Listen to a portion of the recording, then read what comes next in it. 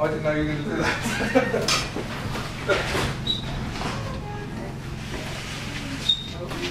Tip it that way. Oh.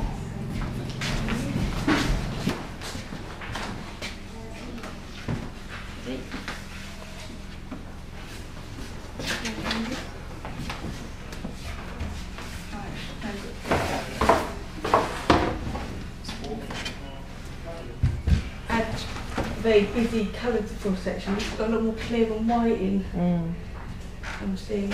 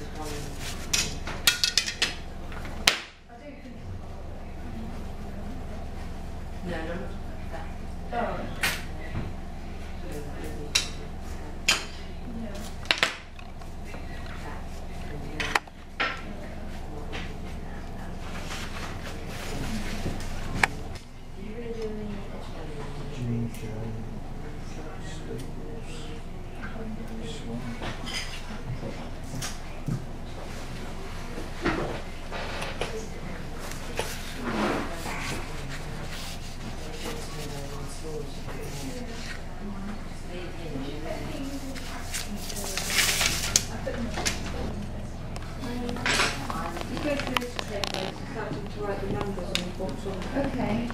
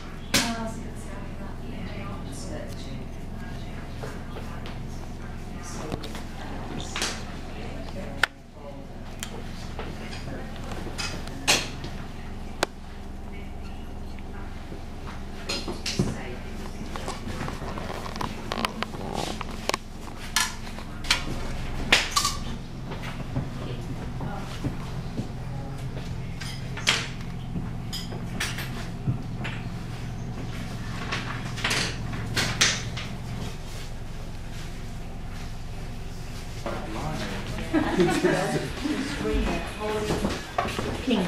Yeah, Yeah, it's really green white.